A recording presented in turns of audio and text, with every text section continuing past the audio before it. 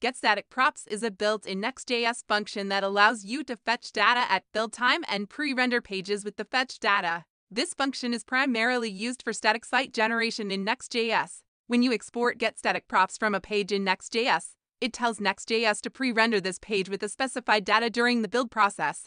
This means that the data will be static and won't change on subsequent requests to the page. Now, let us dive into an example to demonstrate how getStaticProps works. Imagine we are building a blog application using Next.js. We have a posts folder where we store our blog posts as markdown files. Each markdown file represents a blog post with its content and metadata, such as the title and publication date. Our goal is to fetch the blog post data during the build process and pre-render the individual blog post pages with the fetched data. First, let's create a pages directory in our Next.js project and create a file called slug.js.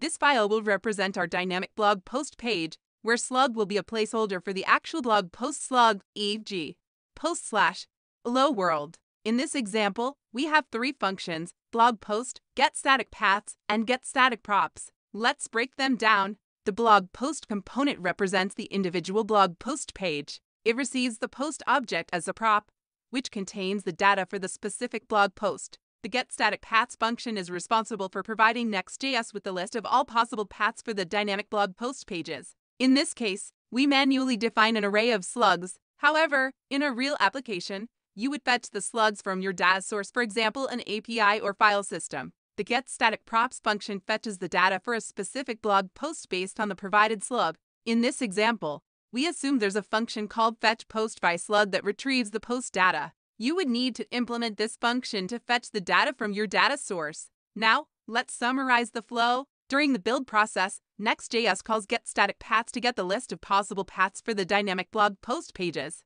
Next, it calls getStaticProps for each path returned by getStaticPaths, passing the corresponding params, for example, slug hello world. This fetches the data for each blog post. The fetched data is then passed as props to the blog post component, which is rendered and pre-rendered as static HTML during the build process. Finally, when a user visits a blog post page, Next.js already has the pre-rendered static HTML, so it can instantly serve the page without waiting for data fetching. Note the fallback true option in getStaticPaths. This allows Next.js to generate the requested page on demand if it hasn't been pre-rendered during the build process. When a user visits a page that hasn't been pre-rendered, Next.js will fetch the data and generate the HTML for that page dynamically. That's it! You have now learned how to use getStaticProps in Next.js with a practical example. This technique enables efficient data fetching and pre-rendering, resulting in improved performance and user experience. Feel free to explore Next.js documentation for more advanced use cases and options available with getStaticProps.